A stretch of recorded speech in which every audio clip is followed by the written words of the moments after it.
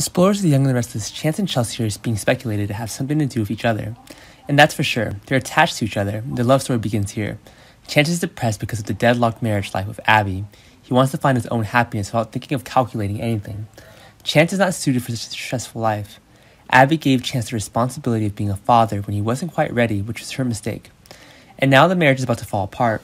Dominic's appearance is also part of the reason. Chance and Chelsea were drunk, and they took each other back to the Grand Phoenix Hotel. They don't know that Abby used to be the old mistress here, and when Chance gets here, the old employees will call Abby to tell her. Chance getting drunk and having sex with another woman while still Abby's husband, is that big news? This was Chance's intention, and he wanted Abby to know that he was not a good person, and that if she proposed a divorce, it would be his trap. Chance was afraid Abby would get hurt, so he acted evil to let her down and let go of his marriage. Chance didn't dare propose a divorce. Chance considers Chance a logical choice, but he doesn't see her as the person he's looking for. With Chelsea's persistence, hate, and effort, she would give up on Chance's love midway.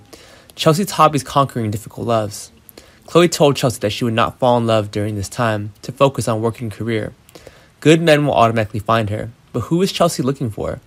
Chelsea wants to do what she wants. You don't listen to anyone's advice. This is my life.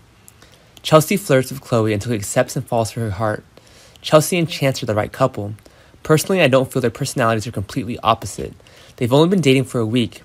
Then I've seen it succeed. How about you?